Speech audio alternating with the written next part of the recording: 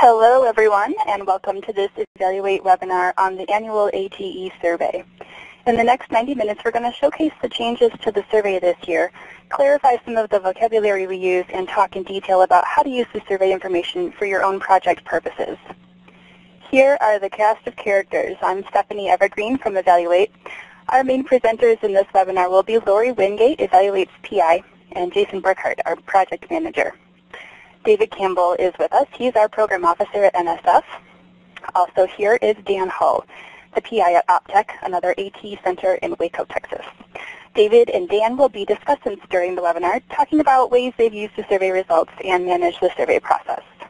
To help you keep track of who is saying what, we've put the presenter's picture and name in the upper right-hand corner of each slide.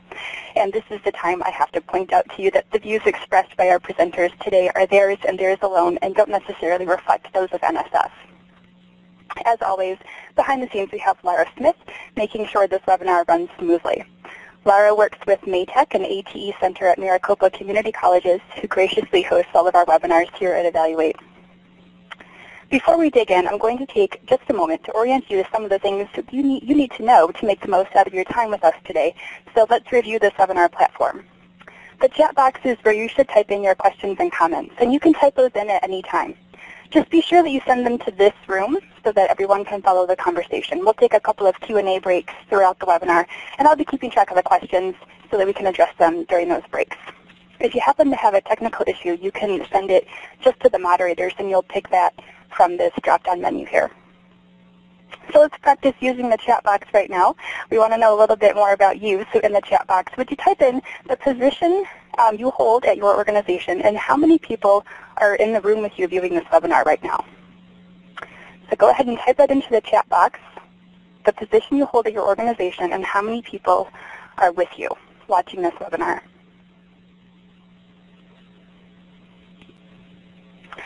Oh, good. Great. Good to see all of you knowing how to use the chat box, and good to see so many of you here. And while you're typing those, I'm going to point out one more thing about this webinar platform, which you may have already noticed, and that's the participants box. Up there, you're going to find a list of everyone who is attending the webinar, and you might see people that you know, and it is totally cool to send them notes, as some of you already have, but you should know that the moderators do see anything that anyone types into the chat box there.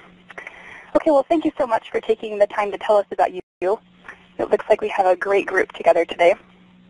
One new thing we haven't done before in this webinar, we're going to ask you to use your highlighter. This participation requires 2 steps. When we ask you to use the highlighter, you'll see 2 columns of tools show up just to the left of the whiteboard.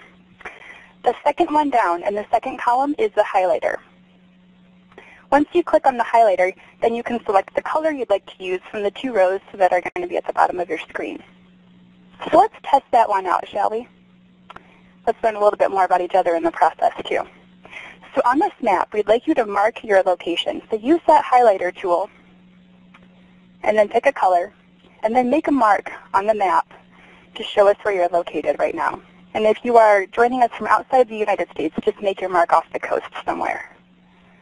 Several of us are here in Michigan, so I know we're going to get some overlap there.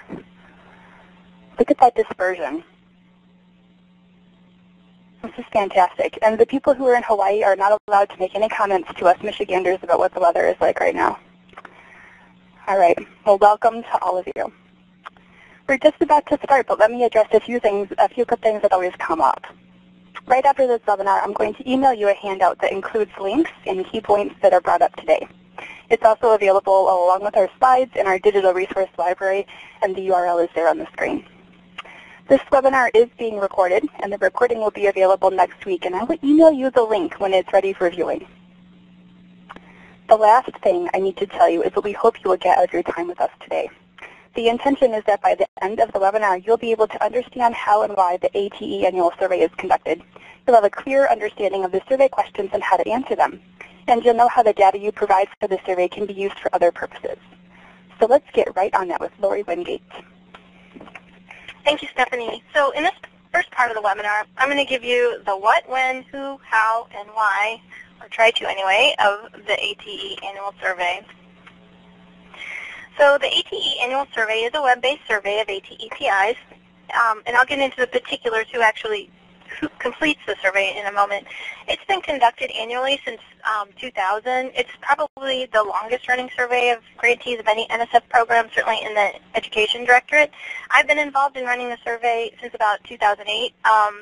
Our co-PI, Arlen Gullickson, is on as a participant in the webinar, so he's in the chat. If you have really hard questions or anything that happened, questions about things that happened before 2008, I encourage you to direct those questions to him. The survey was originally part of an evaluation of the ATE program that was conducted by the Evaluation Center here at WMU with Arlen as the PI for that effort. There was a lot more to the evaluation than just the survey. It included things like case studies, site visits, special focus studies on various topics. The evaluation ended in, I think it was about 2006, and since then the survey has served more of a monitoring function. And what I mean by that is that we don't use the results to make judgments about the quality or effectiveness of the program, but to provide annual updates regarding the status of the program, mainly its reach and its main outputs. We also facilitate the use of the survey data for research purposes by other people. Because WMU and the survey were associated for so many years with the ATE program evaluation, there is a lingering perception that the survey is still intended to be an evaluation of the program. As people often refer to the survey as the evaluation. But I want to emphasize here that the survey is not an evaluation of the program, and I'm hoping that will become more and more clear as we go through the content today. And more importantly, the information that grantees provide for the survey is not used in any way to evaluate individual project and center performance, nor will your survey responses ever be subjected to some kind of audit. Once in a while, we'll see a response that seems way out of range with other responses, so we may call somebody up and say, hey, we just want to make sure this is accurate, or, just as a double check, but, no one's going to, come and check your records and check the veracity of your results. So we're hoping that puts everybody at ease a little bit. Before we move on, I'm curious about how many of you have participated in the survey before. And I know some of you are evaluators and may have helped supply information to the survey. So if you've been involved in completing the survey in any way, if you could just raise your hand, and your hand is at the lower, your webinar hand is at the lower left of the participant box. So you can just click that, and that will raise your hand. So nearly half of everybody has raised their hand. That's great. So we have a lot of experience in the room. Well, for those of you who have participated in the survey before, I have great news for you. The 2012 version of the survey is about a third shorter than last year's version. The 2011 survey had 7 sections. The print version was about 27 pages long, and it had 5,600 words. Now, the 2012 version has been reduced to 5 sections. It's 11 pages shorter than the prior version. And it's not just because we've done something like reduce the font or the margins or try to be sneaky like that. It has actually almost 2,000 fewer words than the prior version. So we're talking about a serious reduction in length, and I'll talk about those changes in a moment. Oh, I'm talking about those changes right now. The questions we've removed are things that we've determined we don't need to ask every single year. We can reintroduce them in a year, or every 2 years, every 3 years, and so forth, and still get a sense of where the program is. For example, we took questions out about what kind of workforce needs assessments that grantees are conducting, their use of various kinds of advisory committees, detailed questions about evaluation practices, and we've also eliminated the more fine-grained questions about student outcomes. That said, we have preserved most of the questions that ask for numbers. Numbers of people receiving professional development, for example, numbers of curriculum materials that are being developed, numbers of students served, and so on. One of the purposes of the survey is to get a handle on the main outputs of the ATE program. So the tangible results, those numbers, those are the things we need to keep track of from year to year, those core questions. So those are still in the survey. So what is in the survey now? As I mentioned, there's 5 sections. The first section gathers information from the grants about how they operate. This section includes questions that used to be in 3 separate sections of the survey on grantee characteristics, organizational practices, and collaboration. Those used to be 3 separate sections. Now, for lack of a better label, for the time being, we're calling this section Grant Characteristics and Practices. So the second section is for grantees who are primarily engaged in materials development. Section 3 is for those whose work focuses on professional development. Section 4 is for grants involved in program improvement and development. And the final section is reserved for topics of special interest. These are questions that are being asked for specific research purposes. For example, they include topics that NSF program officers want to know about. And I'm going to get into the particulars of sections 1 through 4 after we have a question break. But now I want to give you a sense of what's in this special topics section, because that's new for everybody. We started this section last year as a way to ask questions on a one-time basis or an occasional basis. And this year we're asking about PI's interests in resources for entrepreneurial education, their opinions about the state of college advising, what tools or strategies, if any, they're using to track graduates, and what special efforts they may be making to recruit or retain students from various underrepresented groups. And these questions came from various sources. So when does the survey happen? The survey will launch on February 15th this year. Pretty much happens the same time every year. We realize that the survey timing does not fit everyone's schedules perfectly, but if you've ever tried to schedule something that involves lots of people, you know that as soon as you schedule it to fit one person's schedule, it's not going to work for somebody else. So after trying lots of different things over the years, we've settled on asking the questions from a calendar year frame of reference. So we run the survey from mid-February to mid-March, and the questions are about the prior calendar year. So this year, that means we're asking about what happened in 2011. So after the survey launches on February 15th, we'll send weekly reminders to those who haven't completed the survey, as well as those who may have started it but haven't completed it. And that's just to make sure it doesn't fall off their radar. If you haven't responded by the 3rd week, NSF will send a reminder out, and that is usually pretty effective in prompting responses. And I want to point out here, we do not provide NSF program officers with anybody's individual responses. We will, however, let program officers know who does and doesn't respond to the survey if they ask for that information. So the survey will close on March 14th, and after that point, it is no longer possible to complete the survey online. It is possible to get a hard copy and complete it that way, but that really isn't advisable.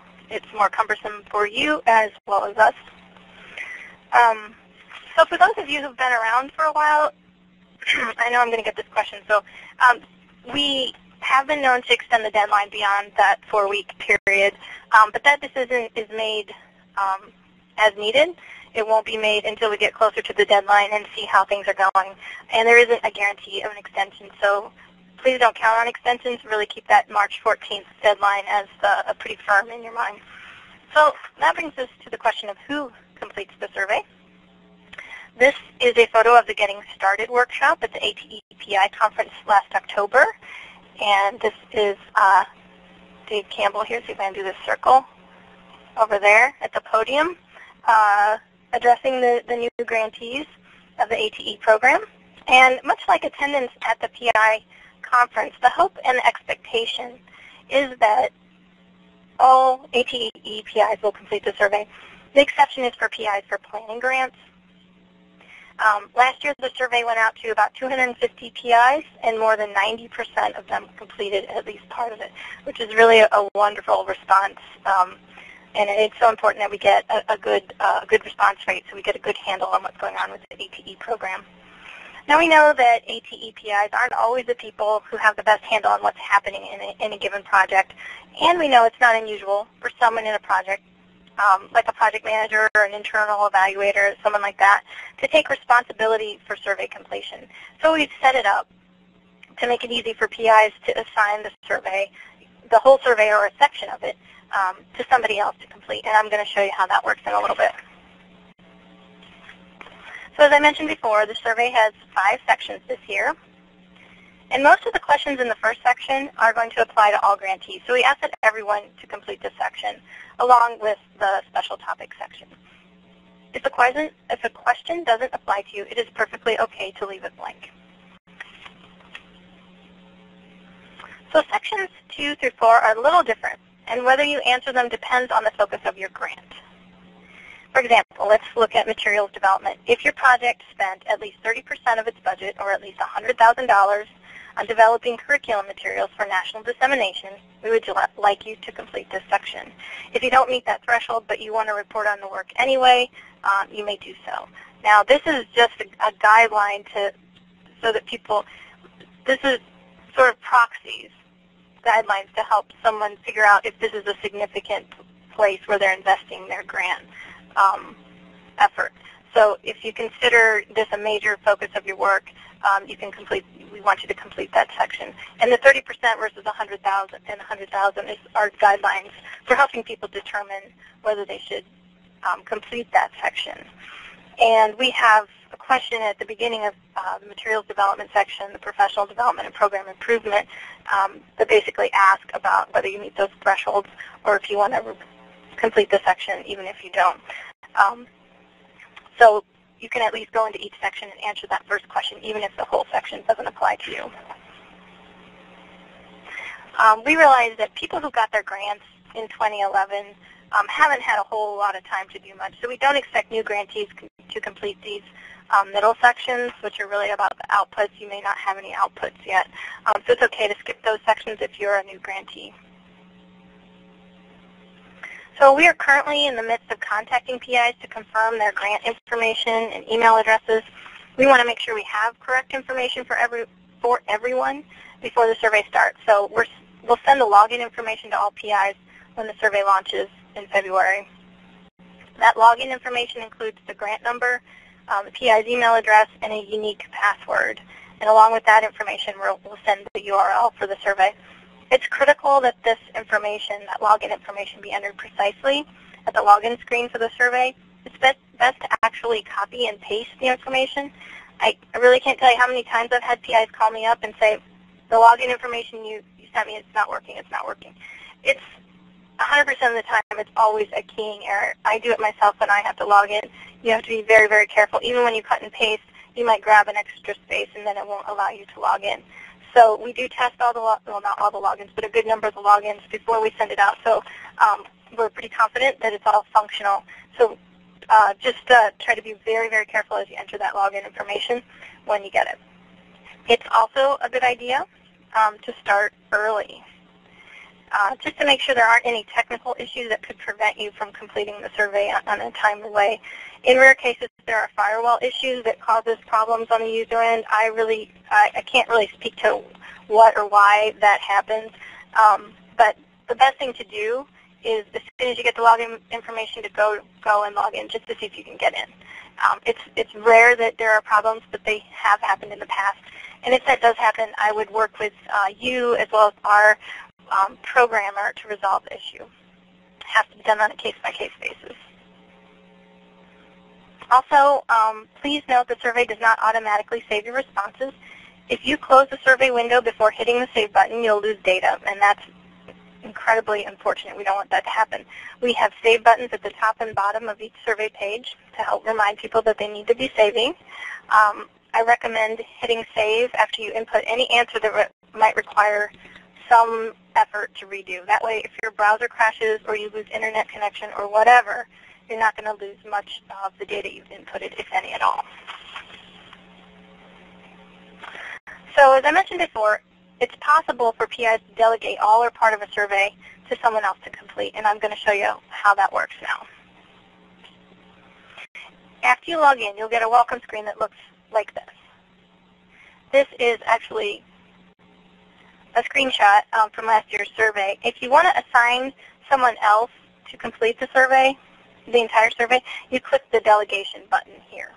You'll be prompted for the person's name and their contact information, and that person will automatically be notified and sent their own login information.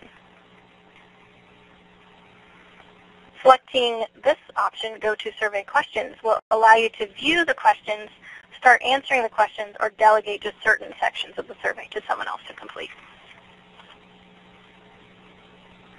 When you first get into the survey system, after you get past that first screen, there's what we call a survey management page that looks, at least part of it looks kind of like this, and your options are to view, start, or delegate. And you want to note the difference here between view and start. View means just that you can only view the questions. If you enter any responses, they won't be saved. And this is an option so that PIs who do delegate their survey to someone else are still able to access the survey and see the responses that have been provided and the progress being made on the survey. To answer the questions, you have to select Start. And once a section has been started, rather than Start, you'll see Resume here. This will change to Resume. So if you've already started a section, that will be your option there to go in and answer questions. Okay, I've gone through the what, the when, how, who, but you probably still want to know why you're being asked to do this. The ATE program was established by Congress in 1992, and its budget has to be approved every year by Congress. So it's important to be able to give Congress some information about what's being done with all that money. It's currently about $60 million per year. So the survey is intended to provide a high-level view of the program, who and how many people it's serving and what its outputs are. In that regard, it's kind of like an aerial view of a neighborhood. From this perspective, we can determine how many houses there are, how big their yards are, how many have 1 or 2 garages, what types of trees are growing, and so on. From this view, this high-level view, we can't really determine what color you painted your living room, or the type of art you have on the walls, the quality of lighting, and so forth. So the survey provides a high-level view of the ATE program, but if you want to highlight what's unique and especially, I just got an error message. Can everybody still hear me? Yep, we can hear you. Okay, I got a really weird error message. I'll just keep going. Okay, so the ATE survey is providing that high-level view, but if you want to showcase what's really special, unique, outstanding about your particular grant, the place for that would be your annual report to NSF or your project level evaluation report. That analogy works for me. I hope it makes sense to you. And that brings us to one of the questions we get about the survey a lot. Can you just use the information we provide in our annual FastLane report? Well, the thing about FastLane reporting is that it's for all NSF grantees, whether you're doing experiments on slime mold, and that was featured on the NSF homepage recently, or developing a wind energy technician program at a community college. It's got to work for a huge array of types of projects. Also, the FastLane system generates PDF reports, and there's no easy way to aggregate data from 250 or so different PDF reports. Now, the annual survey of ATE grantees, on the other hand, is obviously ATE specific, and the data go into a database, which we then use to pull together the results from all the responding PIs. Okay, so I think that I'm at the end of my first section. I'm happy to take, I just want to say one more thing. In terms of the annual survey and the annual reporting, of course there's overlap in the information you need for those two types of reporting, and Jason's going to speak to that a little bit later in the webinar. So I'm happy to take any of your questions on all of this in a moment, but right now I'm going to turn things over to EvaluATE NSF Program Officer David Campbell so he can share his perspective on the survey and its purposes. Go ahead, Dave. Okay, can you hear me? I got my mute off right now. Yep, we can hear you. Go ahead. Hey, I'm glad to hear that. So thanks very much, and welcome, and thank you guys all for participating in here. I wanted to reiterate what Lori said a minute ago about the importance of a survey, especially at that 1,000-foot level, about how we can integrate all the data together. There's a lot of people that are going to benefit from the survey. Of course, Western Michigan benefits because we gave them money to do it, so they're doing a good job with that. There's going to be benefits to you folks as the principal investigators as well. In a minute, Jason's going to go through his presentation and show you how it will benefit you by participating in the survey. It will help you get your evaluation pretty much in order so that when you do your annual reports, it'll make your life much simpler. Okay, and Dan Hall will also talk a little bit about how the survey has helped him with his project in the past as well. But it also helps us at NSF as well. Every now and then we'll get a sudden call from Congress and say, okay, why are we funding this program? Who does it impact? How many jobs have been created? How many students have graduated, et cetera? And I have no way of collecting that data quickly. I mean, I would run through the annual reports and one by one, count the number of students that have graduated, because we don't have this large survey that accumulates all the data and synthesizes it together. So it's extremely important for us and very helpful that we can get this information quickly. Some of you might have known a couple of years ago the entire ATE program almost disappeared because the congressional staffer said, well, this is something the Department of Education should do. The 64 people online here, you all know how important the ATE program is and you appreciate its value. And so I am preaching to the choir, but I need to remind you that we're still a small parish, more or less. Even though we've been around for 20 years, the ATE program is not all that well known as we might expect. Just yesterday, I was at a meeting with a lot of folks from the Bill and Melinda Gates Foundation, and there are representatives there from the Department of Labor, Department of Energy, and some other federal agencies. We were talking about the new round of the tax program, that TAACCCT program that the Department of Labor is putting out. And they've come to the realization at the Department of Labor, okay, we put this money out, and they suddenly realize that they're going to have to find a way to measure the impact. And fortunately, when I was there, I was able to point to EvaluATE and some of the other programs that we've done at NSF as a mechanism by which not really a mechanism, but a model that maybe the Department of Labor could mimic or adapt somehow so that it could get their measurement of impact out. They're also concerned about developing a community, and I think EvaluATE, by participating in the survey, you also develop a community by doing this as well. You all go through the same little hassles when you come to the PI meeting. You can all get together and talk about how much fun it was to participate in the survey. So it does have a small role in developing the community as well. I've heard from other principal investigators after they've participated in the survey and said that it really wasn't that bad, and it really did help them prepare for their annual reports as they moved on into the future. So basically, it is an evaluation. It is a survey. It helps you with your evaluation.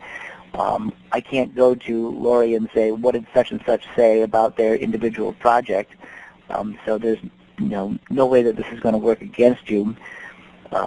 Also, you got to keep in mind that NSF's role, now that you've got awards, we want nothing better than for your project to succeed. So if anything seems to be out of line, they can point you in our direction that we can help you.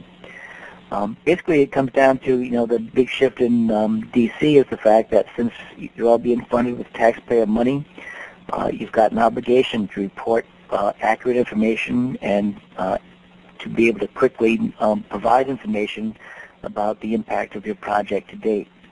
So it is an obligation, but it also is a great benefit both to you and for the ATE community as well. So I want to thank you for your future participation in this program, and I'll be sticking around later on if you have questions coming along. Thanks. Great. Thanks so much, David. And let's move into questions now. We already have some rolling in, but go ahead and if you have some for Lori or for David, go ahead and type them in now. Okay, I did see one. I'll just point out, I did see one that was about whether the survey can be a useful benchmark, and we are going to address that in a later part of this webinar. So I'm going to pause on that one until then. A question from Jane, though, that I'll pitch to Lori. How will we go about getting a question in that special topics section? Oh, that's a good question. It hasn't been very systematic to date. We've put out messages to PIs or researchers. If you're interested in putting a question on, let us know. My experience this year tells me it's a much more involved process and takes a lot more time to get somebody's questions into shape for the survey than we have allowed ourselves time for. So I actually added a little note on this year's survey that says anyone interested in submitting a question should let us know by, I can't remember the date, I think I may have said June 1st. We really need to know early so we can start working with you. The questions do have to have some relevance beyond your immediate grant. They can serve research purposes. It can be sort of a needs assessment if you're thinking about pursuing a different area of ATE, if you want to know what the state of things are. So that's we're going to ask people to send those requests to me by June 1st, and then we will just work with you to make sure the questions are appropriate. We can't put a whole lot of questions in. We don't want to add. We're trying to shorten the survey. We don't want to add a lot of links to it. And then to get them into shape, because crafting survey questions is often not as straightforward as you would think, and we need to do a lot of careful crafting to make sure they're going to be answerable and make sense to the population. Sure, good. Okay, and then Claudia has a question about whether more than one person can work in the same section of the survey. Another good question. It's a yes and a no. Technically, no. One person can access that survey section at a time. So the PI has access to the entire survey. If they want to delegate and they delegate a certain section to somebody else, they can then go in with their own login information and get to that section. Now, a workaround for that is to share your login information. So if I'm if I, as PI of our project, I want Jason to answer just one or two questions, but I still want to be able to get into it with my own login information, I would probably just share my login information with him. So we would just use the same, but we wouldn't want to be doing it at the same time, so you would be careful with that. Another option is we have a print version of the survey, and I saw somebody else's question about they were working on the October 2011 version. The final version is up now. That special sections topic has been finalized, so I would encourage you to look at that. It's not a lot different than what we had up earlier. But an option there would be to give the person the print copy and put their answers on that if you want to have them be responsible for answering certain questions, and then the PI or whoever has responsibility for that section could actually input it into the online system. Okay, good. And Dan's question about the October 2011 draft been released. Are there a lot of significant changes since the October draft, or are they good to go?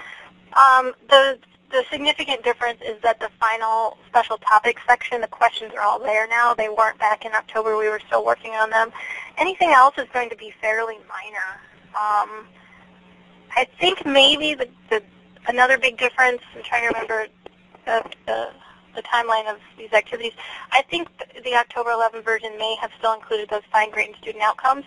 We used to have 4 subcategories under how many students have completed. Then we had all these different categories of different types of outcomes for completers and non-completers, and we've eliminated those 4 subcategories, and now we just ask for numbers of completers and non-completers, so the higher level. So that might not have been in those fine-grained questions may have still been in the October version. Okay. I see a question from Phil Davis about does Congress ever have awardees testify? Mm-hmm. The answer is yes, they have on occasion. Typically when they ask someone to testify, they'll have someone from NSF, like the assistant director or the director, come and testify. But there have been numerous occasions where NSF awardees have come in and testified. Usually it was more of an adversarial kind of thing that was to justify an expense that had an odd title or something, like why did we fund a program to develop a treadmill to see how well shrimp run on it or something like that. So we don't often get requests for awardees to testify when things are going really well, but it has happened in the past. Okay, good. I'm glad you saw that question and chimed in. And Beverly has a question here about where to get a copy of the current survey. Lori? Yeah, I saw that. I was just going to try to paste the URL in. If you go to, I'm going to find it right now. If you go to EvaluATE.org, and I'm going to paste it for you right now, go to the annual survey section of our site. There is, I'm looking at it now,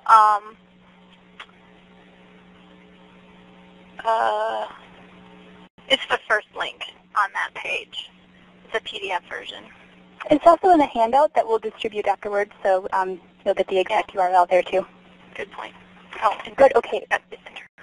Thank you. And then we had a question, Lori, that I'm going to send to you about what survey software are we using?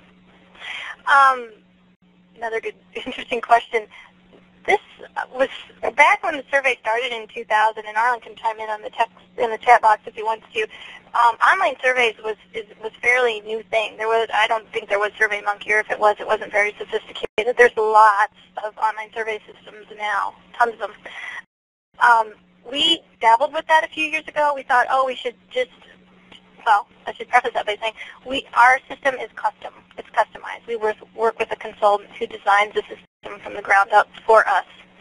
We dabbled in trying to use a program called Hosted Survey a few years ago, thinking if we took control of this, it's easier for us to make edits and get to the data when we need it and so forth.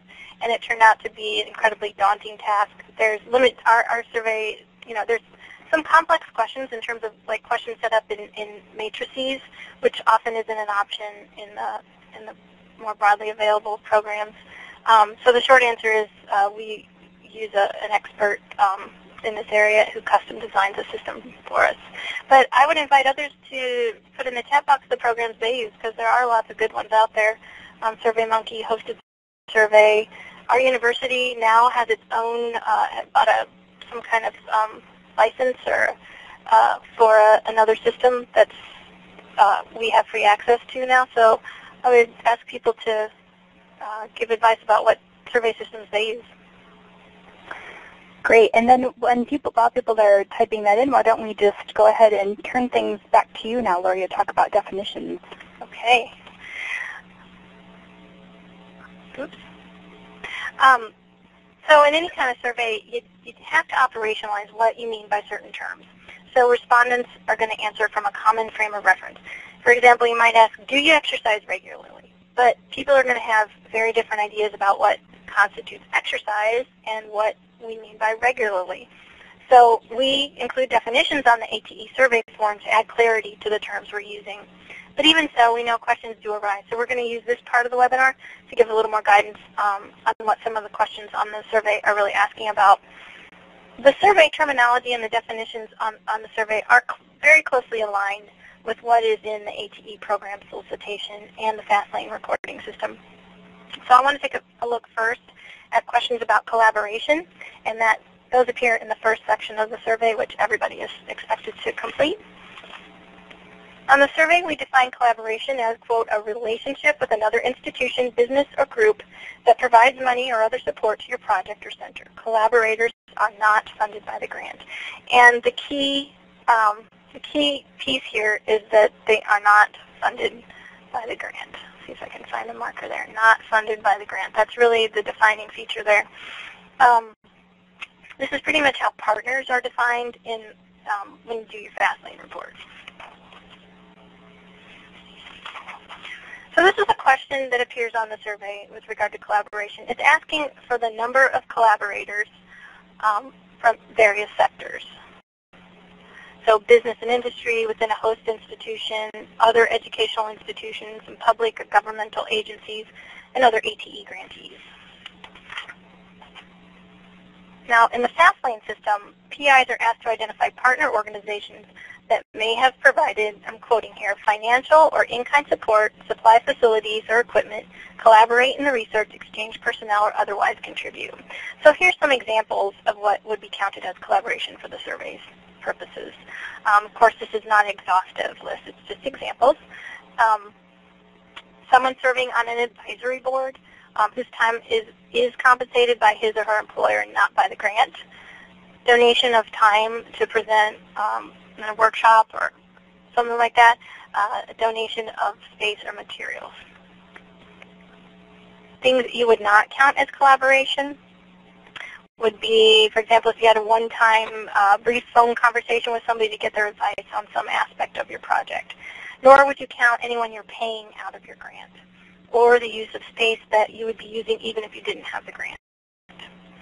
Now, another set of questions asks PIs to report the monetary value of the collaborator's contribution. I think it's pretty straightforward to calculate this. I'm going to show you a couple of examples. So here's a photo of our wonderful National Visiting Committee with our staff, including Dennis Faber here, who I believe is online with us. Now, We do compensate our National Visiting Committee members, so we wouldn't not count them as collaborators, but I know a lot of it, or some anyway, ATE centers don't pay their NVC members or advisory panel members. So I'm going to use an unpaid advisory panel member as an example here. First, you would estimate the advisor's daily rate, what you would pay them if their time weren't donated. This doesn't have to be a precise figure, just in the ballpark. You could use, for example, in our university, all faculty have access to the AAUP salary, the salary of everyone in the faculty, what's the word, union. So you can actually get a specific salary if it was internal. But it doesn't have to be, a price size. Like I said, it's just in the ballpark. Generally the value of their time. Then you would multiply that by the number of days contributed. Our NVC is contracted for 8 days per year, so we know exactly how much time they're devoting to our project, and then that equals the value of the collaboration. For costs of donated services, like advertising, printing, conference calls, I think it's easy to determine the value because it's whatever these things are being sold for in the market. Here's an example. Let's consider donated equipment. If a biotech firm donated 500 test tubes to your program, you would simply look in a lab supply catalog to find out what these would cost if you had to buy them. The collaboration questions appear in the first section of the survey, which we ask everybody to complete. Now the next section is on materials development, and we'll look at a question from that section. This section is focused on materials, strictly on, I'm quoting, strictly on materials developed for national dissemination to serve instructional purposes. And that is consistent with how materials development projects are defined in the ATE program solicitation. The first set of questions asks respondents to indicate the number of courses, modules, or activities. So right here, they either drafted or completed in 2011. Then we ask for the number developed for each educational level, so high school, 2-year, 4-year, or for a business or industry kind of training program. So a course is defined as a standalone collection of instructional content and activities to achieve desired educational outcomes. And we add on the survey form that courses are usually, we're talking about a semester or a year long. A module is a self-contained collection of content and activities to achieve a specific objective or set of objectives. And modules are generally shorter than courses and focus on fewer outcomes. An activity is an instructional exercise, for example, a laboratory experiment, designed to achieve a discrete learning outcome or test or measure achievement or progress toward an outcome. Now here are some examples. Now you don't have to decide where your material falls in those categories of course, module, activity. I don't want anyone to split hairs over this. We're just trying to get an overall sense of the productivity with regard to materials development, the kind of materials being developed, and who they're being developed for. Examples include a course curriculum, lab manuals, multimedia resources, problem-based scenarios, simulation applications. Now, things you wouldn't include would be things like newsletters, brochures, advertisements, posters, giveaways, things that are more promotional in nature rather than instructional. Okay, we'll look at professional development next. In this section of the survey, the focus is on, and I'm quoting again, professional development provided to secondary school teachers, college faculty, and pre-service teachers to enhance their disciplinary capabilities, teaching skills, vitality, and understanding of current technologies and practices in areas that directly impact technician education. That's a long definition. So boiled down, it means the focus is on professional development for educators to improve their teaching. And the photo here is from EvaluATE's workshop on evaluation at the last ATE-TI conference. But I want to point out here, we wouldn't actually answer in the professional development section because the work that we do, the professional development work that we do, isn't really for educators for the purpose of improving their teaching. It may ultimately have that long-term result. That isn't our immediate focus. Our immediate focus is on helping PIs and evaluators do their evaluations better. And so I want to remind folks here that if you feel a question is trying to make your round project fit into some square hole, then chances are you shouldn't be answering it. And it's okay to answer a question if it really does not apply to you. And that applies to all questions on the survey. I want to go a little bit further in professional development, though. This is a question from the professional development section, and there admittedly is a lot going on in this question. It's asking for the total number of participants from various educational levels. So is it faculty from secondary level, from associate level, four-year colleges, or somebody else? And then it's asking, how many participated in activities of various lengths, from short sort of awareness sessions to more long-term activities like coaching and mentoring and so forth. Given the ATE program's really strong focus on two-year colleges, I believe NSF is pretty interested in finding out who the program is actually reaching. Is it benefiting those two-year colleges as intended? That's the question about educational levels that participants are coming from.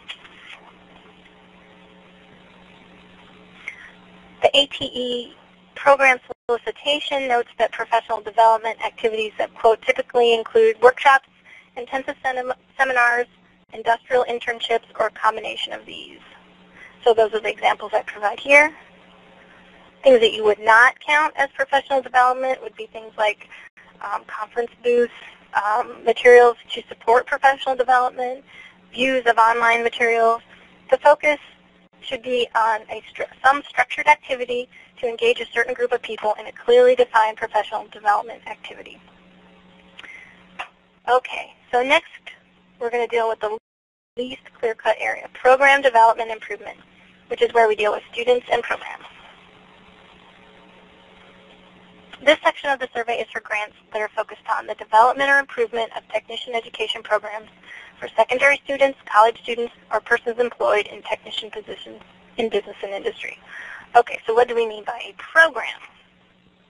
Well, a program is clearly defined as a sequence of classes, laboratories, and/or work-based experiences that lead students to a degree, certification, or occupational competency point. And I believe this is nearly verbatim to what's in the program solicitation. So the first question in this area is about how many different places a program is offered, whether at different campuses of the same college or even different colleges. For most grantees, a program is probably located at just one place. The second question is getting at how many students the program reached. I know this is often the hardest question for people to answer, so I'm going to spend a little more time on this one. What students do you count? So anyone who, our general answer is anyone who enrolled in a course offered through a program that was the focus of an ATE-funded program improvement effort. Now, believe me, I know in reality this is not as black and white as it appears in print. Some programs are small, and it's easy to count the students because the faculty know them all personally. For other kinds of programs, that is definitely not the case. Dan Hull, who's going to speak in a little bit, supports a program at several partner colleges, and it's much tougher for him to get a handle on this. We've gotten all kinds of reports from PIs about the answers they provide to the question about student numbers, from wild guesses to very precise counts. Some people we talk to are convinced that all ATE PIs are just pulling numbers from the air, while we've talked to others that we know are taking great pains to get accurate counts. So we're going to have a little audience participation here. So I'm going to ask you to raise your hand, again, if you're faculty or staff associated with a curricular program at a college. So how many people do we have here who are in that role, like you're involved in a delivery of an academic program in some way? So hands are going up. So enough. We can do this, I think. So Laura, would you make the marker tools available to participants again? This is always fun. So use your marker tool. Again, it's up to the left of the, I guess we call it the highlighter tool, the left of the, right by that little guy's head. To that, thank you. Select the marker tool in a color and draw a line somewhere on this continuum of where, or how confident you are in the numbers you report, the numbers of students. Where is it a wild guess, or are you down here where you are 100% confident in your precision? That is a beautiful picture. Okay, And that's pretty much what I expected, that there's people definitely all over this continuum. But in fact, see if I can get my marker, in fact, we are getting people more on this side. And that's what we want. We're happy with that. I'm okay with that. I don't think it's reasonable to expect everyone to be at 100% precision, and that's okay. We want people to be further to the right, the better. The more precise, the better, but good estimates are perfectly okay. Thank you for doing that. That was fun. All right, I'm going to use an example from our local two-year institution, Kalamazoo Community College. They have a wind energy technology certificate program. It's not ATE funded, but I think it probably has some things in common with many ATE funded programs. It's in an emerging area, for example, and it's interdisciplinary. And here are the course requirements for this certificate program.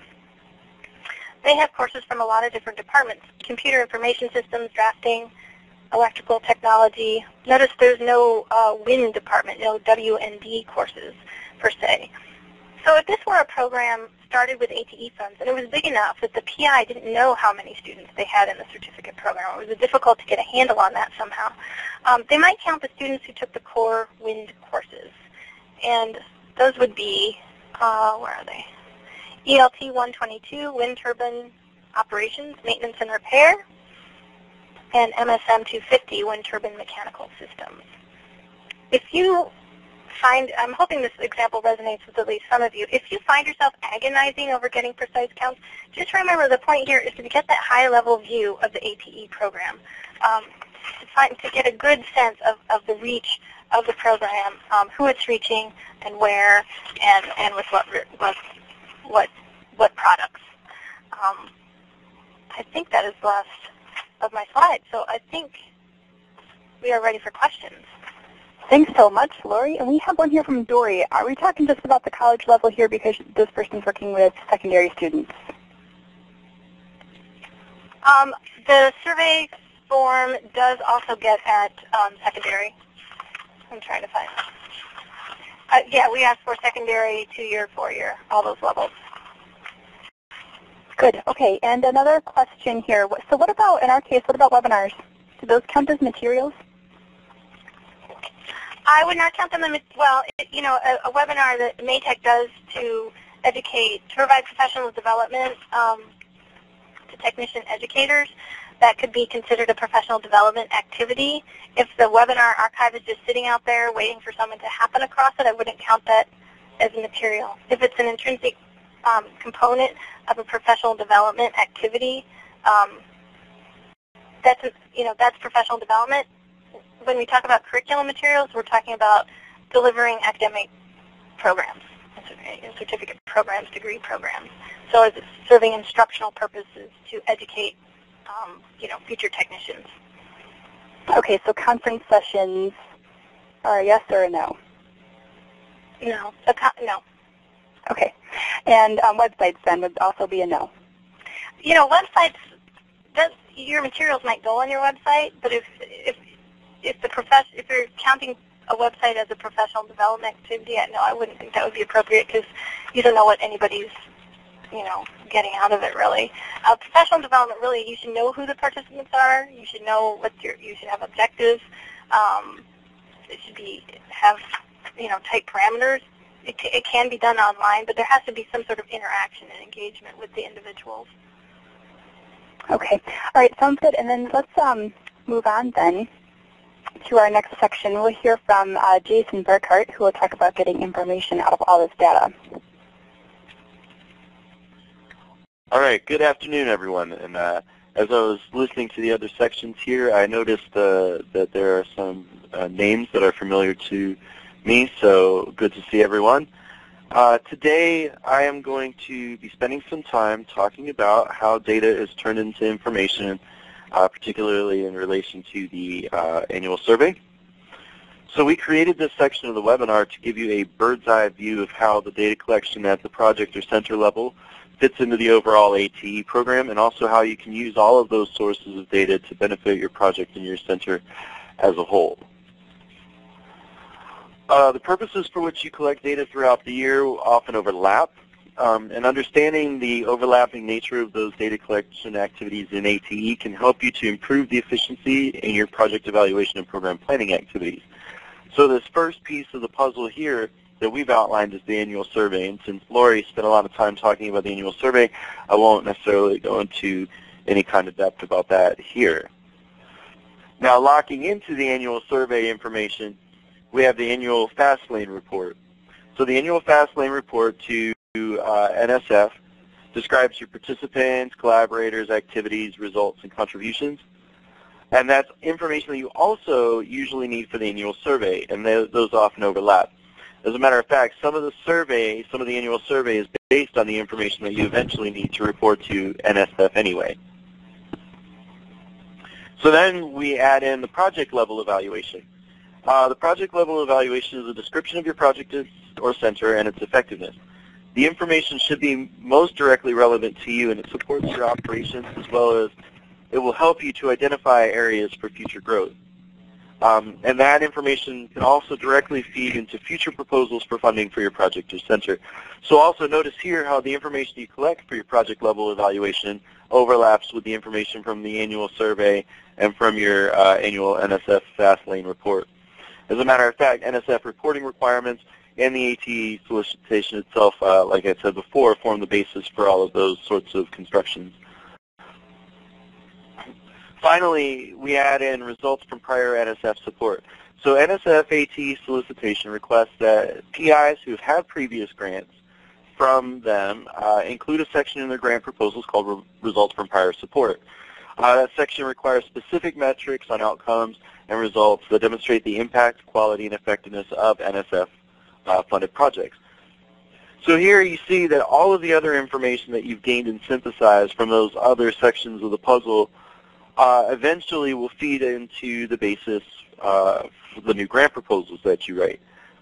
So while you may not be thinking about writing a proposal for your next grant at this point in your grant cycle, when that time comes, you'll thank yourself because you'll already have a lot of good information that can be used to justify getting you more funding in the future.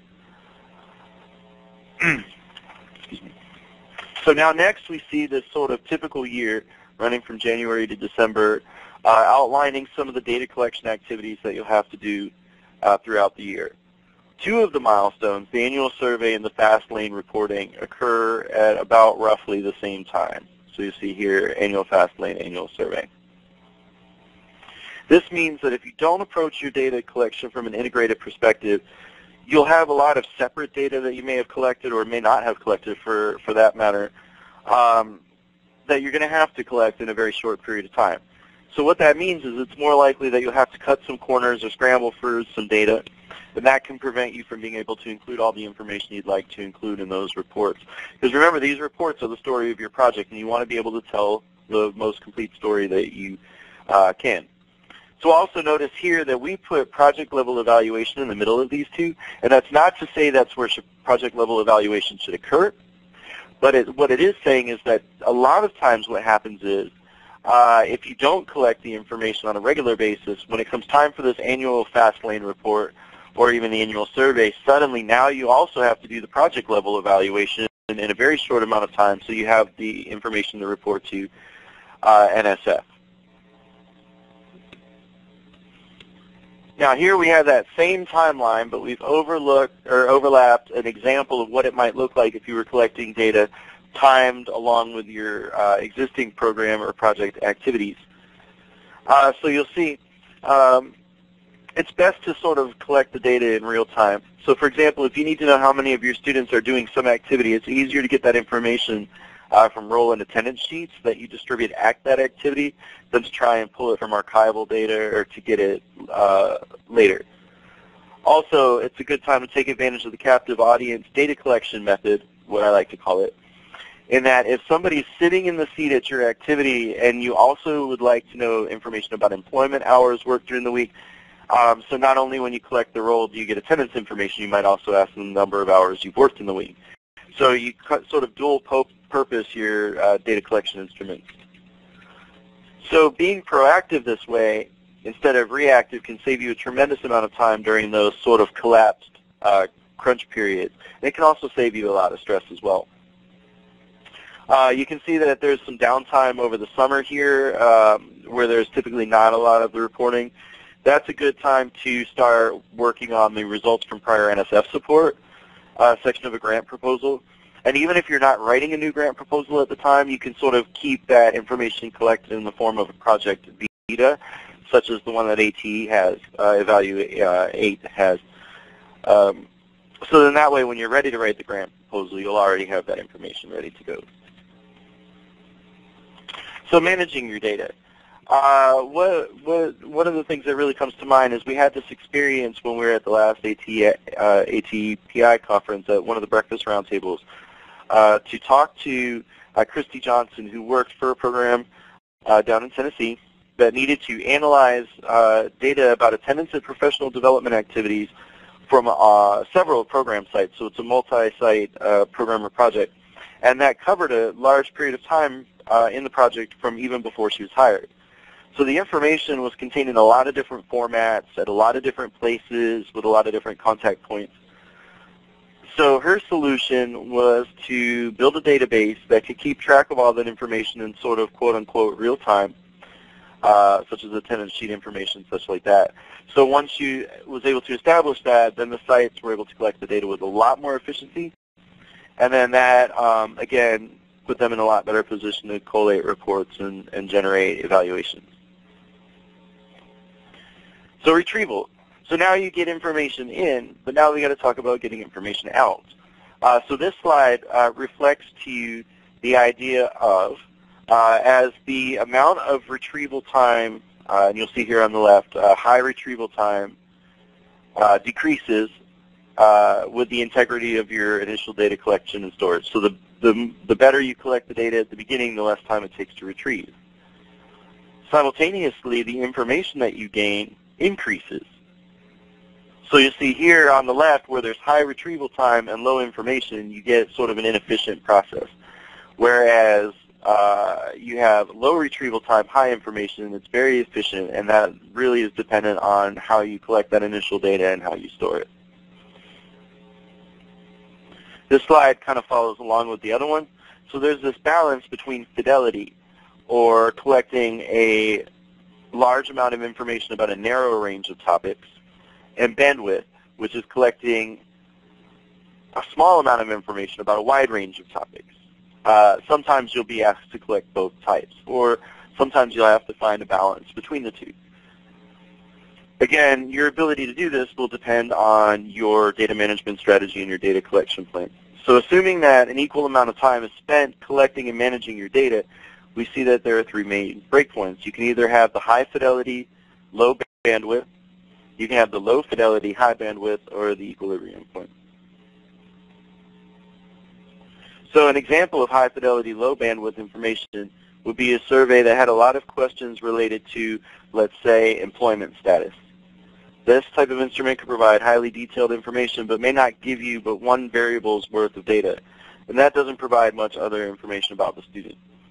The reverse, an example of low fidelity, high bandwidth information would be a general psychosocial assessment that maybe asks one or two questions per section about a wide range of topics such as employment, academic outcomes, socioeconomic statuses, measure of life skills, etc. That gives you a lot of information about the student, but that type of measurement is less precise. So we're going to take a look at an example from EvaluATE about how we handle this sort of thing. So we collect some basic information from our registration list and from our attendance sheets, such as those from our workshops or webinars. We collect information such as role within the ATE project, email addresses, etc. So we can monitor and evaluate our reach and impact within the ATE project, and also so we can send out materials like webinar invitations and those sorts of things. Originally, we used to keep our data in an Excel flat file or a spreadsheet where each piece of data has its own column and each person has their own row. This is fine if your goal is sort of general record keeping and if each project only has one person associated with it. However, our spreadsheet was 42 columns wide and there are about 900 people on the list, which means we ended up with about 37,800 individual bits of data. Well, that's a lot to manage, and it definitely isn't easy to manage in the Excel file. And there's also a lot of repetition of information, and the information was difficult to extract for analysis, and it was hard to link information about the projects, the columns, with the people associated with them, or the rows. So what we did is we restructured this database into a Microsoft Access database, and this is a representation, and what that does is it sort of breaks the large spreadsheet and the down into separate tables, and that allows us to reduce duplication. And then we can churn out a nice chart here. And this chart gives us a lot of information that allows us to make a lot of decisions. Now, I know some of you may not have access to Microsoft Access.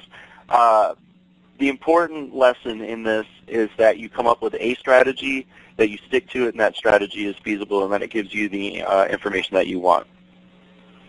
Okay?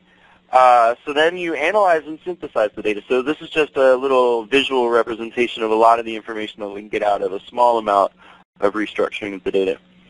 Here, this is some of the things that we've learned from our research. For example, our original intent was to focus on PIs and evaluators in the ATE project.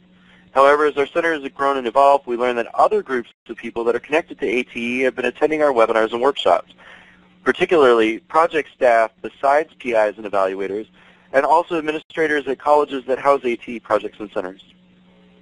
We now know that we could do more to reach out to those individuals because they're interested in what we do.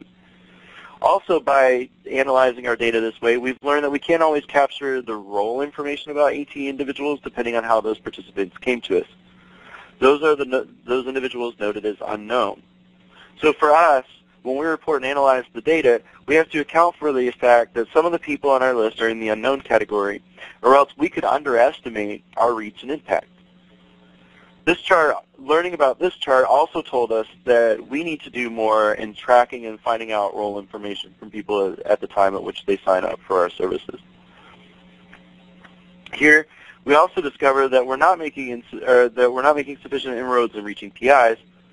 Although evaluators make up just 30% of our total participants, their participants in each of our services is more than 40%. So evaluators are relatively more likely to participate than PIs in these events, and that's kind of important to know because it allows us to target our outreach more effectively. Again, when we look at the data more closely, this reflects that sort of the same trend you'll see here. And again, role attendance at either a webinar or workshop. We learn about the gaps in our services and ways in which we can target our further outreach efforts. Benchmarking. So at the highest level, when you complete the ATE survey and we get the data, we create these sort of data snapshots. So with these data snapshots, what that allows you to do is get an ATE-wide aggregate view of some of the information about all of the projects and centers, and you can use that to compare yourself or your own project to that information. So we'll take a quick look at how to do that. We have percentage of female students in ATE-funded programs, and this is one of the data snapshots that we provide.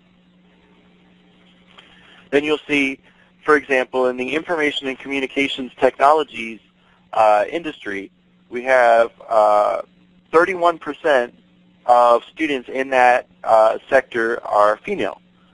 So if you at Acme Community College IT program have 40% of your students are female, then you can see that you're sort of above the average for the ATE project. So that tells you that your efforts in reaching that population are very successful. And here, this is just sort of the zoom in so you can get a better look at it. Finally, the other aspect of benchmarking or comparison lets us find out how our program is growing over time. So you can see here, this is again Acme Community College. The ATE benchmark is 31%, and you see from the period of 2005 to 2007, the percentage of students that were female was well below the ATE benchmark. Over the course of the grant, that number increased, and in 2010, the program roughly met the benchmark. At 2011, however, when Acme was up for grant renewal, we see that they were well above the benchmark.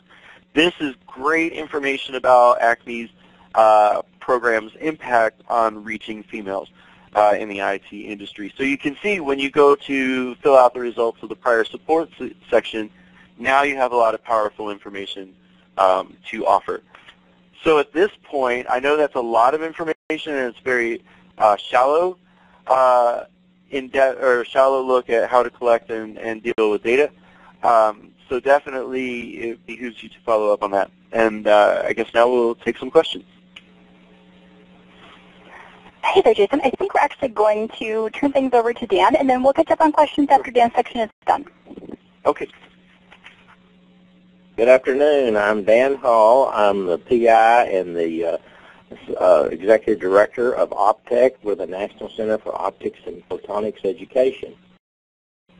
We're located in Waco, Texas, but we're based out of the University of Central Florida. That may sound a little strange, but it's really a good situation for us. The University of Central Florida has a major laser research and development center, and the collaboration between us works very well. We're working with 7 partner colleges in our center and the states that I have listed there. We also are working with 31 colleges through a network that we formed. So we've got a lot of colleges that we're working with around the country, but these 7 actually get some of our sub-grants from us, and they do a good bit of our work. We're in the 6th year of our operation. We began in 2006. Photonics is a fancy name for lasers and optics, but it's an enabling technology for many fields, in the field of medicine, in the field of defense, the field of manufacturing, telecommunications, a lot of areas. We're just kind of broadly scattered among all these. And the technicians that work in these areas, some work in the laser and optics R&D area, some provide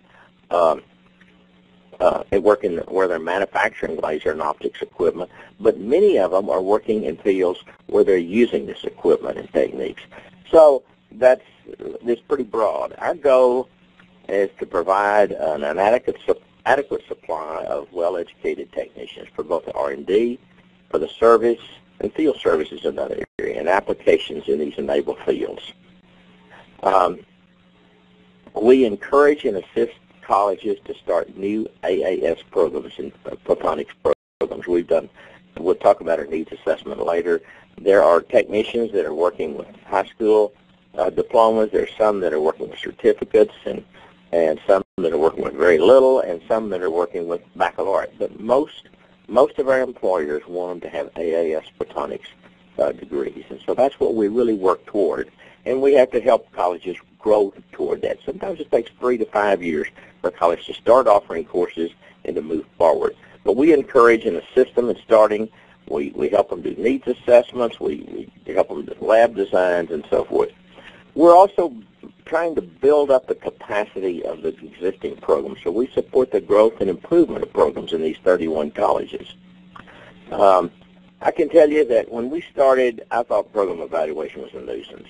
I didn't have a lot of time for it. I didn't feel like I could spend all that budget money on it and so forth.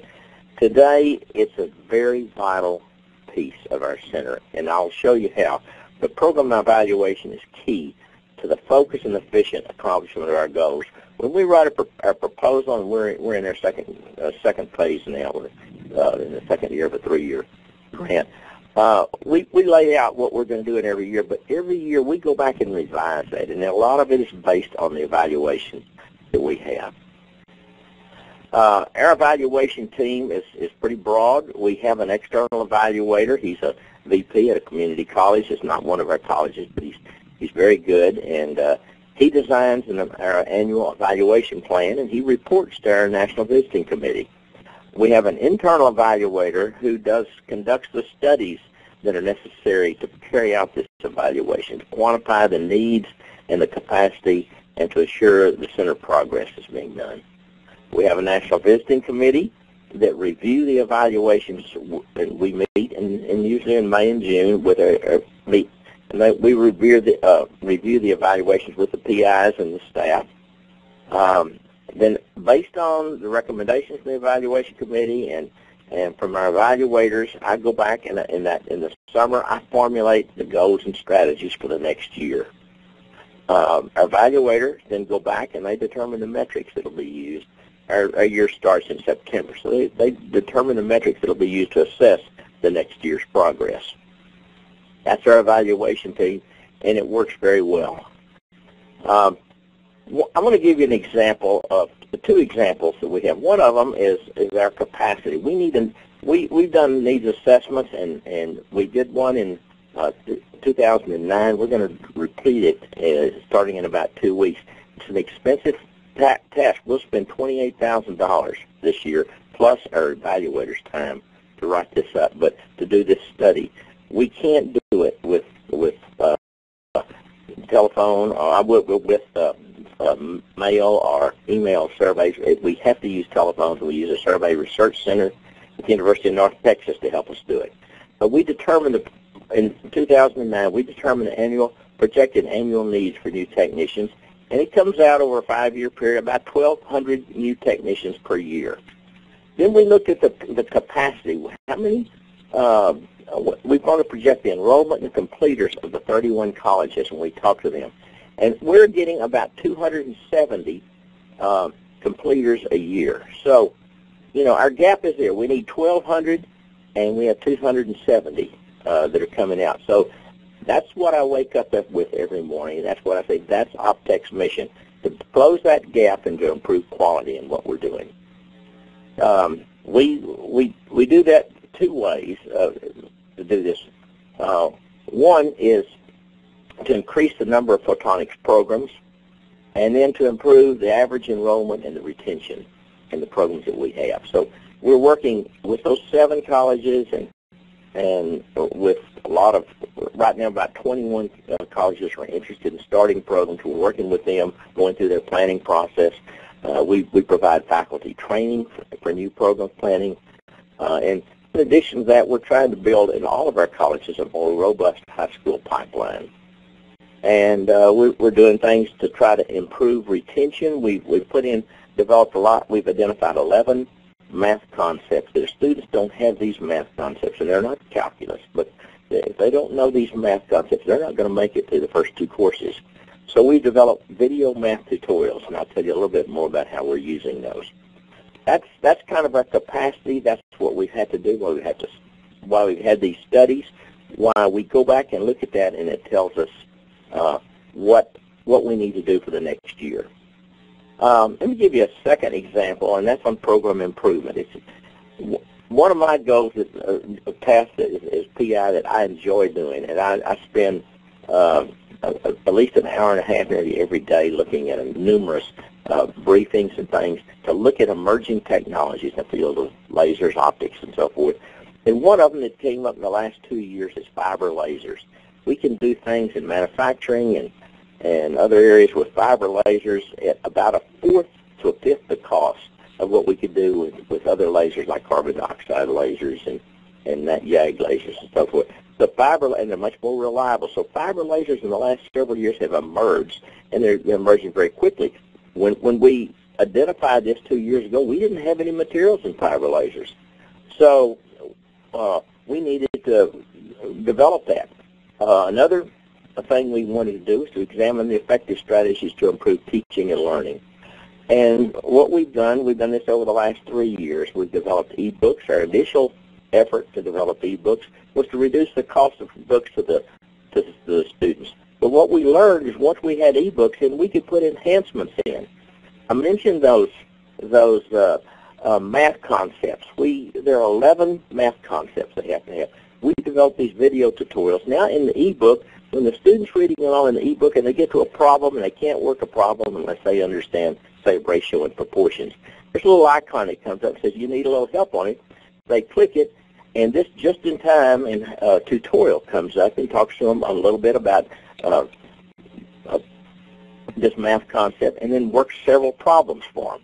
So we think that's really helping to, and we're getting good data from our evaluation to find out that it's helping in our retention.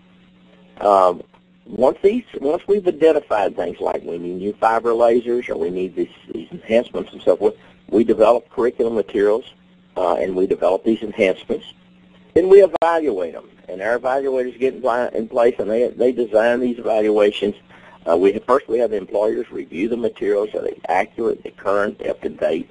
Then we pilot test these materials primarily with their with their 7 partner colleges and their classes, and based on that, we revise the materials and bring them up. That's just kind of not rocket science, but that's kind of what we do, and that's how we continue to ensure program improvement. This year we're looking at our evaluators are speaking to employers who have hired these technicians and saying, are you satisfied with the technicians that you're hiring? And if not, what's the problem? Are there some topics we're not covering? Are we not teaching them enough in depth? Do they need more problem-solving abilities and things like that? We are developing new problem-solving scenarios to make sure that goes into place. So that's kind of how we use our program evaluation, and it's become an extremely critical part of the way we identify and refocus our goals for each year. Let me talk a minute about the EvaluATE survey and how it benefits us. It's a difficult one, as Lori mentioned. We don't teach anything here at our center here or at the University of Central Florida. They're being taught out there in 7 partner colleges and 31 colleges. So we have to collect that data and retrieve that data from what we support. I'll be honest with you, I was over in the left third of that chart that you saw a while ago about whether we were getting precise data or whether we were doing what I call swags, and we didn't have that data very efficiently. We now have coordinators at each of our 31 colleges, and we support them. If they'll do what we want them as coordinators, we pay for them to come to the high-tech conference. We pay their travel, and we pay their admission into the conference. But we expect them to collect this data for us, and they do that. And we're building a good network with them. The data from these colleges tells us their strengths and needs. If we're trying to build and strengthen these colleges, we need to know whether they need more webinars on things like fiber optics, fiber lasers, and things like that, whether they need other information. So we provide things like that. We found out that they, I was posting blogs for a long time, they really preferred emails from me. And so now about every 2 weeks I send them some new information in emails. And we can now get the data from them, and we can compare our progress into certain areas in the norms of the survey data. Well, I think I've probably talked enough. If you have any questions or comments, let me know what they are, and I'll be glad to talk about them. Great. Thanks so much, Dan. And I think what we'll do right now is buzz through this section and start our closing material, and then we'll handle some questions as we can when we wrap up. So we're going to ask you to try to multitask a little bit here. You probably figured out that we are really into surveying at EvaluATE, so we want to take a minute now to survey you about this webinar. So in just a moment, a survey is going to appear up on your screen. Can you take just a minute and give us your feedback about this content today and what else you'd like to see us talk about in our future webinars? So I think that Laura is going to bring up the survey for you in just a second. It'll take you less than a minute to complete. Just give us a little bit of feedback. And while the survey is going, let's return to some of the questions that we weren't able to address. So Lori, I think that this question will go to you. Stephen brought it up a while ago. They developed a course with ATE funds, and it's used in a degree program. Is that program improvement? Yeah, I would say yes. I think maybe his question is more complicated than I'm realizing, so if he wants to add something to it. It's definitely what we, in the category of program improvement, I mean, we're asking about numbers of programs, we're asking about numbers of courses, modules, and activities, so a course would definitely fall under that domain of program improvement. Yeah, that completely makes sense. Okay. And then will you go ahead and talk a little bit about the question that Dennis had brought up about getting the specific data on benchmarking?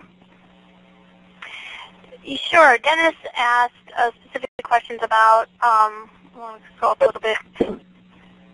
He asked, for benchmark purposes, can survey data snapshots be broken down further by college demographics, for example, large versus small, urban versus suburban versus rural, and others? And the answer to that is that, oh heavens, that sounded terrible. I got a terrible sound in my head, but nobody else got it. The answer to that is if the variable's on the survey, we can break it down by that variable. Now, the specific of large versus urban, large versus small, urban versus suburban, those specifics aren't on the survey. We do have, I mean, for example, you could break it down by disciplinary area. You could break it down by 2-year college versus 4-year. You could break it down by number of students served, for example, size of grant. If it's on the survey, we can slice it pretty much any way you want it. And I would like to, reiterate, we're happy to take requests. We've sent notices out to all PIs inviting, requests for specific kinds of slices of the data, specific looks at it, whether it's in a snapshot form or something else. And we're happy to accommodate those requests. We just need to know what your needs are. Great. And so we're going to close the survey after this next question, this short question that I'm going to pitch to Lori. Lori, what about completing the survey on a mobile device like an iPad? I would not recommend it. I doubt it would work. It wasn't designed with that in mind, and I seriously doubt it would work. Given the amount of work it takes just to get it on a normal platform, chances are that it's not something that's in our future unless there's a really big demand for it. But this year's survey, definitely not. Okay, that's really good to know. All right, we're going to close the survey now in 5, 4, 3, 2, 1. Okay, thanks for your time there. And speaking of time, we're going to be back in 2 months with a webinar on figuring out what to measure in an ATE grant. And that webinar will feature Lana Rux, an ATE external evaluator, so join us there. And here's another opportunity for professional development for evaluators. The American Evaluation Association hosts a short webinar series. These webinars are only 20 minutes long, and they're free for AEA members. January 19th, tomorrow, they're talking about one of my favorite topics, information visualization. And on January 26th, they'll discuss how to handle the evaluation when the program changes. And we think both of these would be relevant to you. So we encourage you to join AEA and attend these webinars. If you're looking for more specific information on ATE evaluation, our website is a good place to go. You can find the recordings of our past webinars. You can join our listserv. You can locate an evaluator in our directory. You can download issues of our newsletter. The listserv in particular would be a good place to ask questions if some arise for you after we're done here today. So I recommend that you head to our website and sign up there. Looks like we may have time to sneak in one more question here. So Lori, I'm going to pitch it to you. How would someone get their answers to the survey after the survey period is over? And that is a question that we've gotten so frequently. We put it in our frequently asked questions, which is also available from the survey section of our website. You could just print it out when you're in your browser, like literally print it on your printer. You can print it to a PDF before you close the survey. Usually what happens is somebody does their final submit and realizes they didn't do that, and that's fine. You just send us an email saying, I want a copy of my responses, and we'll be happy to create a PDF for you. And I'd invite anybody at this point, if they don't have their responses from last year and they want to know what was put down, particularly when there's a change in PIs, folks are interested in that. So we're happy to accommodate that. Just send me an email and give me your grant number, probably the PI's name as well, and we'll generate that PDF and send it to you. Perfect. All right, well, on behalf of Lori Wingate, Jason Burkhart, David Campbell, and Dan Hull, thank you so much for being with us. Have a great day.